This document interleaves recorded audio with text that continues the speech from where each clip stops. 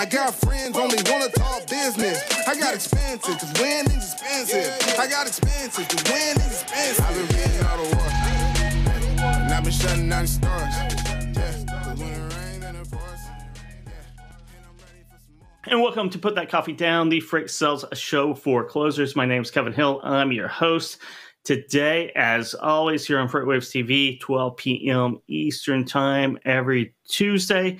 We have a great show for you today. Have Omar Singh coming back on the show. He'll be on here in just a few minutes. We're going to talk about ecosystems or offering more services than your core service, kind of add-ons, things that you can go in there to your customers, to your clients, drive value about things that, again, aren't your core competencies maybe, or core services, I should say, and just things that you've built in the background to operate more efficiently and providing value, leading with that value in the sales process. But first, we're going to talk about recessions and down markets. We're in a freight recession right now in 2023. It's been going on for a while.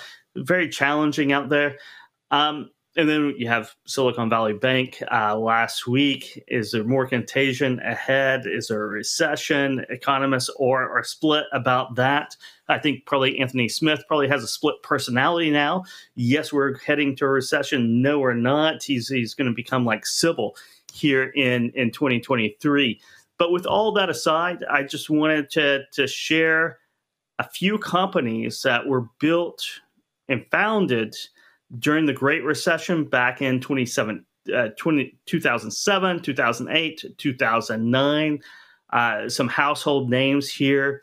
And I was talking to a couple of people over the week, and, should you start out on your own? Should you not in a recession?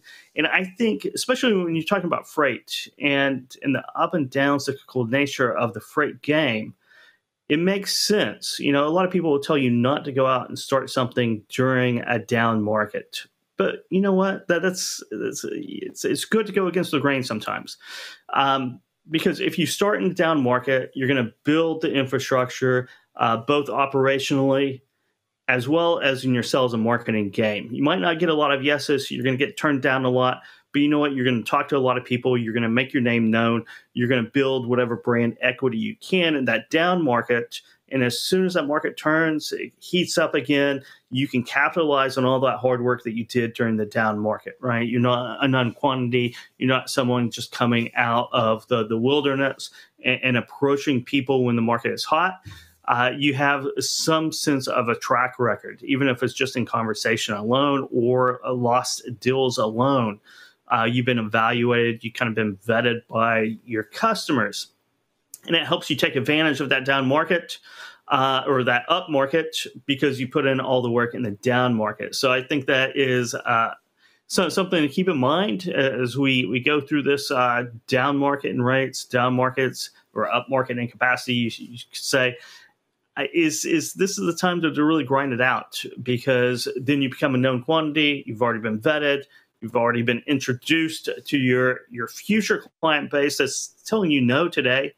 It very well could be yes tomorrow if you're doing everything right by building that foundation. So let's talk about some famous companies started in the Great Recession, roughly 2008, 2010. It lasted forever, it seemed like. But number one is NerdWallet on the list. Not number one in market size, but NerdWallet. It was founded in 2009 by Tim Chen after he lost his hedge fund job during the holiday season of 2008. And then the next one on the list, everyone knows, Uber. Uber is all around $50 billion company, and it all started with trying to find out how to split the bill when they hired a private driver for a New Year's Eve party. Then they got frustrated with it, started building an app, and now we have Uber today. The next one is Groupon. It started out as a community for furthering collective goals. And then when the recession hit, everyone went broke, and everyone just wanted good deals and a lot of them. So Groupon is a famous company that haven't been doing very well over the last few years. They've had some issues themselves, but everyone knows who Groupon is. And then you have Venmo, right? So Venmo, someone left his wallet at home, couldn't pay his friend, and voila, Venmo comes along and it takes away about 90% of all excuses why you can't pay your friends back today, because all you have to do is open up your phone and pay them. You can't say I lost my wallet or I don't have my cash on me. Back before ATM cards, that was an easy thing to do. Your friend's looking for money, and if you didn't have cash, you didn't have cash, and that was the end of the story. But now with payments on cell phones, it makes a lot of things a lot easier, but then everyone knows that you have money on you, which is sometimes not a good thing. So then the final one here on my list is WhatsApp, because we all need one more messaging app in our lives. To be fair, in 2008, we probably did need one more messaging app in our lives. 2023, I don't know if we need another messaging app to keep track of in our lives. But WhatsApp started in 2008 during the Great Recession. So I was looking for a Great Depression as well, and it got a little murky because there's some famous companies on there, but they haven't been around in a while because they were acquired or sometimes they went bankrupt. But a lot of companies made their mark during the Great Depression. And so it is, it's counterintuitive, but a lot of times in business and in sales as well, you have to go against the grain and be counterintuitive. And someone who is really great at that, one of my favorite people in the freight industry and the sharpest dressed one as well, is going to join me right now. It's Omar Singh. He is the founder and president of Surge Transportation. Welcome to the show, Omar. Hey, Kevin. Great to be here again. Thanks for having me. You bet. Anytime. We're going to talk about ecosystems and things, but let's talk about what's been going on in your world, in the market, kind of what you're seeing out there. You've been to Manifest, you're food shippers, right? You're at every show all across the country. What's the sentiment out there right now? I think when I listen to some of the economists, they say that it's going to get worse. But when I talk to some of, the financial technology companies and supply chain, our own customer base, our own load count, most people are saying it looks like we hit bottom about 6 weeks ago.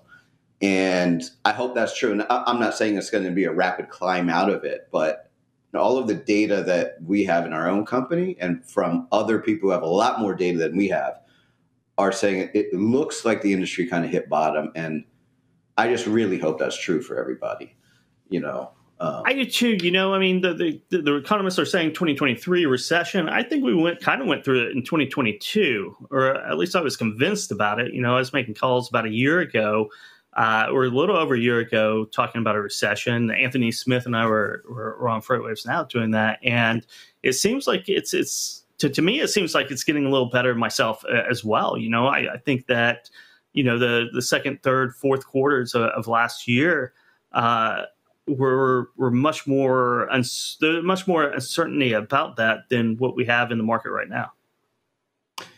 Yeah, and then of course, for us on our side, I mean, we rely on supply as much as demand. So even if demand changes, if we have some supply leaving the market, then we feel that. But of course, if consumer confidence isn't there and there isn't demand, so I don't know if demand has changed, but maybe, we hear about, unfortunately, companies closing down. So maybe some supply is leaving the market and that's what people are feeling. But it's both sides for us, right? It's always that imbalance between supply and demand, which can make for a good year or a bad year, really. Yeah, 2019 was a good lesson on that as well, because the economy was, it wasn't doing quite as well. It wasn't quite as strong as 2018, but it was still a really good economy in 2019. But the capacity out there, truck capacity especially, really knocked down and made it just a really, blah market for about until the pandemic hit. Yeah, I agree. But I appreciate, though, that was the down year, right, that you introduced this show talking about kind of selling in a down market and how you do that. When we went independent at the end of 2016, kind of I had a Q4 contract with my largest legacy customer that carried us into 2017 and 18. And so I didn't really sell in a down market, but I didn't diversify the customer base either. And we really started reaching out and doing a lot of marketing and new customer sales in 18 and 19. And you're right, we didn't have as much competition getting out in front of customers. There was, many people beating on the door for meetings, but all of them kind of said, wait for things to turn around. Yeah, I've taken the time. I heard what you have to say. I like everything that I see, but there's just no reason for me to bring anyone on right now. And then, of course, the way 2020 hit, kind of 100 people call in March of 2020 and say, remember that meeting we had a year ago? Right. So, yeah, exactly right. And I think I think a lot of salespeople and a lot of business owners as well. They walk in. I think we're all enthralled with that one call close. Right? I'm going to walk in. I'm going to woo them. I'm going to knock their socks off, and I'm going to walk out with money. And it doesn't really work that way. It takes a while, right? And as you said, the timing has to be right, but you have to be in front of them constantly before the timing is right, because that's who's going to get the business when the timing is right. Is people that they know, the people that have been talking to, not new entrants showing up on the doorstep saying, I can fix all your problems. Yeah, for the very first time, right? It's nice to meet you. Yep. I know on the conference circuit, we do a lot of conferences in person, and a lot of people say that it takes 3 years for really the community to begin to feel comfortable with you. Speaking, of course, having the booths and just meeting everybody. But they say, it takes 3 years. So I agree with that. I started in 2017 at TIA and 2018 at FreightWaves, going to conferences. And, that first year, it's all a whirlwind. You're meeting people, you're going up and being the used car salesman in some ways. And then the next conference you go to, you meet the people that you met at the first one, or you see them, right? And you start developing those friendships and relationships. And it takes about 3 years before you yourself is a really, you are a known quantity, right? You're a familiar face. And then you walk in, time. Everybody in the room. Right. Yeah, exactly. So let's talk about ecosystems. I know you want to talk about ecosystems, and it really goes into offering value above moving a truck, right? Your core thing that you do in your business. And that is, there's different methods for that. You've built the integrations and tech in surge transportation allows your customers to see things, to have visibility beyond that link in the supply chain. And I'll let you explain it yourself, because you can probably do it better than I can. Well, yeah, I think that's what we're learning now, is just so many people are developing either their own products and capabilities to make their own companies more efficient, but also, to help their customers maybe understand what's going on in their network.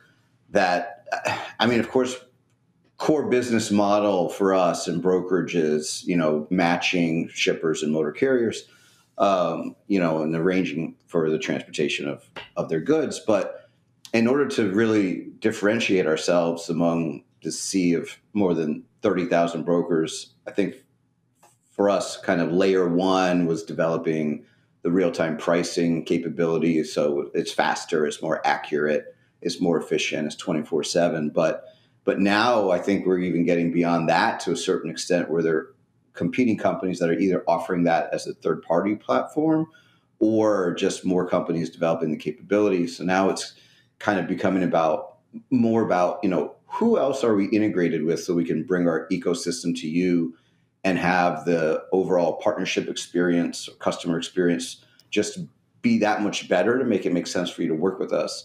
So, it's everything from partnering with weather visibility, companies, so we know ahead of time what's going on with just weather events around the country, visibility partners, all of the visibility platforms to make sure we can accommodate our customers, banks and payment portals to streamline, anything for motor carriers and already be integrated, with our own customers, and just sort of every single relationship that we can deliver to them to make the whole experience be, just more valuable, I think is, visiting FreightWaves F3 is a case in point. I always just get amazed how many partners we have in the room at one given time. I think it's 17, it's up to 20 now, that are all part of what help us do what we do. And a lot of the, driving value, right? You're removing friction from the process. And I think that's what all customers want. And they want to remove friction and also have the data, and you're talking about weather analytics as well, and providing that, because it kind of went, the evolution is you move shipment, you arrange transportation from point A to point B. Then we want to see it on the map. Then we want kind of, automated backroom processes, or back office, payment processing, paperwork. And then besides the blue dot on the map on visibility, we kind of want to know some metrics behind that, some kind of forward predictions about when our freight might show up. And having all that removes a lot of friction, and it does drive value. Yeah, I think one of the big things for us right now has been weather as well, because it's, I always say we used to do a good job of looking at the origin city and the destination city, but we didn't really do a good job of looking at the route. And if you're going to have a storm in Colorado and the highway is going to be shut down, between your pickup and your delivery, that's going to matter just as much, if not more, as what's happening in either of those origin cities. And so you can route around it. You can explain routing around it. You can explain potentially out of route miles or just delays ahead of time, or maybe even hopefully collaboratively say it might not be good to ship this today because, it ain't going to get there.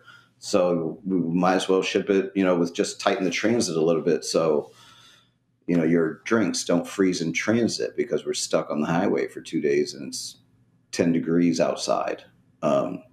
Because you want to keep it moving. But it's really been a big thing recently to learn how to get better at looking at the whole route and what are the routing options from the beginning, rather than just after we kind of get stuck. Yeah, it goes from identifying the issue when it happens, right, to being able to have those conversations with probabilities of this may be happening. These are our options. This is what I would recommend, which gets you from just being the salesperson to more of a consultant, which, we all want to be, right? We want to be the experts, the consultants to our customers, instead of the salesperson just doing a transaction. Yeah, I think that's probably the holy grail of the partnerships, right? You want your customers to reach out to you and say, hey, what do you think I should do here? I value your opinion, or I know your data is good. I know you're looking at this, right? And so that's, I think, where that ecosystem comes in, where it's not just a rate and hopefully a truck and no communication or, consultation. What do you think we should do this week or out of this origin? Sometimes we even need to source product from different origins because, one is affected by weather and the other isn't. So, those are really important relationships and conversations to have. Yeah, and developing the ecosystem, having those integrations, you get to leverage, all these great organizations out there working in their niche, doing their specialization. You get to leverage all that information to convey to your customer, which just drives immense value above and beyond moving a truck from point A to point B, and it lets you. It lets you, you get into the, call it premium pricing or defending your pricing or for your service and being able to leverage off of all these different tech and data companies and provide that in your solution, in your expertise, in your opinion to your customer. It's just it's what has to happen, right? Yeah, I think the way I look at it now is that we are fundamentally, core business model, certainly brokerage, but really have to have true tech partners out there as well that can help you, sort of do more than that. And so again, like our original tech partners are TMSs and pricing, but now it's, kind of who else can make us better? Who else can help our customers remove friction? Who else can we be integrated with? And I think what we're seeing in just the pure tech, financial technology, freight technology, is that they're partnering with each other. Even competitors are partnering with each other to find better ways of just being more relevant to everybody by being so entrenched in so many TMSs and so many shipper TMSs and motor carrier TMSs and so many different companies and so many integrations that you almost have to work with each other at some point. So it's exciting for me to watch that and to kind of realize we have to be doing a lot of the same with, whatever our tech play is outside of the core business model of moving freight. Yeah, because if you're going to scale brokerage these days, you have to have you have to have tech, you have to have those integrations, and you have to be serious about it, which you are.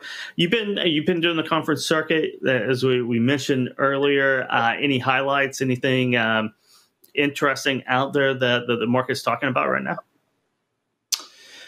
Well, I hope everybody's right about, hitting the bottom 6 weeks ago. I'm excited. There was a press release that came out in the fall that we have a, kind of carrier highlight partnership with E2 Open. They'll be displaying our rates for customers, and we're hoping that kind of really helps us through this year. Last year was tough. So, getting the load count back to where it was would be nice. I think everybody's down revenue per load and number of loads, but so we're excited about that. And we're excited about projecting the bottom, being over. But yeah, we have a lot of things coming up. We have a Barcelona conference in a few weeks. And then, of course, TIA, which is more of a partnership conference for us than a vendor partnership conference and technology conference than it is, a customer event. But, sort of always being out on both sides, hoping to maybe visit some motor carrier conferences this year and do a little bit more strategic partnering with carriers and, just a more present way, sort of like how we go to shipper conferences is really starting to go to motor carrier conferences as well. So we want to add that. Do you think that's the next step in the evolution is integrating with more carrier partners than most brokerages do today? Do you think that is that's a frontier out there that's relatively untapped? I think it's necessary, and I think it's sort of the holy grail of brokerage when brokers can get business and then sort of strategically place it or work on it with just a couple of motor carriers, if not one. Personally, from Surge's transportation model, since we have something of a business continuity backup overflow model where I call it strategic transactional, we don't have as many of the high volume lanes as you might think, as being able just to kind of cover the freight that primaries aren't able to get to for one reason or another. And so that sometimes makes strategic motor carrier partnerships more challenging because we can't go to them always and say, I have 150 loads a year from Jacksonville to Chicago, right? And so it's been challenging, and I want to make an effort to really get out there and sit down. And we've already been meeting with some, kind of 50, 80 truck fleets to sit down and say, where can we really develop a true partnership and visit the yards and, be a lot more strategic and proactive about it. So I'm hoping that yields great results this year. I think that it will. Every time we meet with carriers on site, I mean, it's a great experience for them and for us. So I hope that brings a lot of value to our customers as well. I think it will. I think that is an untapped frontier. I think carriers, very stereotypically, I suppose, have been behind on the tech curve than everybody else. I think they're catching up. And as they do, I think integrating whenever you can with smaller players, 50 trucks, 20 trucks, 10 trucks, makes a lot of sense. And I think it'll drive a lot of value. Omar, thanks so much for joining us today on Put That Coffee Down. It's always a pleasure. And, I'll see you out at TIA in person here in about a month or so. See you next month. Yeah, great to be here. Yeah, you bet.